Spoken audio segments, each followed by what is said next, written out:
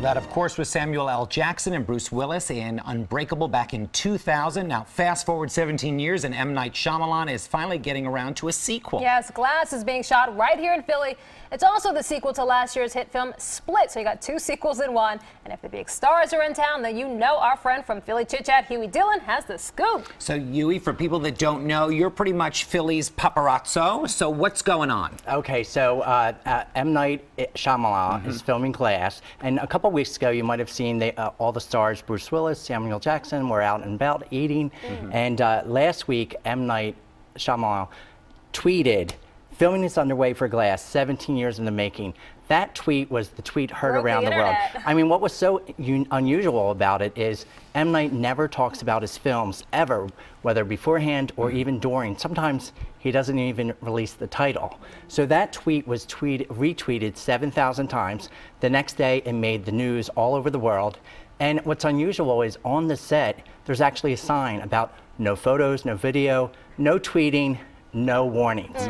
But you're the boss, so you can do whatever you want. So he can do whatever he wants to do. So we've been showing some of your pictures in my Gotta Tell You segment and the leaks leading up to this, but you also have some fresher pictures of some celebs around town. Yes, so most of the filming was done in South Philly last week, but at 16th and Jackson on Monday, Anya Taylor-Joy, who was in the movie of Split, filmed the first segment, and that's where M. Night did the tweet. On Tuesday, she filmed in Old City, and she did scenes in a comic book, a real comic book store. Most of the scenes were inside, but she did come outside a couple times to exit the store, and she was carrying a bunch of comic books. And all the comic books are done by local artists, the covers, which is so great. Well, I live in Old City, and the traffic, I saw all the trucks and the catering trucks. I'm like, what's going on here? I checked your Twitter feed, and then I realized what was going on. It was interesting. They didn't even close the street. You know, they had it every once in a while. The trailers were across the street. They had to cross in front of the traffic. It was interesting. Anya was a little difficult to photograph too. I mean, sometimes she's such a new star. I thought she was going to like really be photographed. She was in the movie Split, and this is the second movie. Now, Denix. Okay, so Tuesday night is the first night that Bruce Willis was on the set.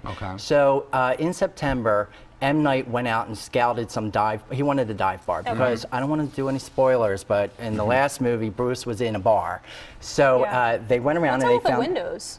Okay, so this is Denix, and so that's really just to leave the light inside even. So there are no headlights. I mean, most of the filming was done at night. So this was around 5 o'clock this picture was taken. So what was interesting, nearby was Taproom on 19th, and they used their bathroom. They rented their bathroom. Oh, that's funny. Just their bathroom. Who knows? Yeah, just the bathroom. It was interesting. Also, A-lister here. I mean. Okay, this is Bruce Willis, and he's coming into, this is Thursday, where he's filming a scene in Dunn Security. His last name is Dunn.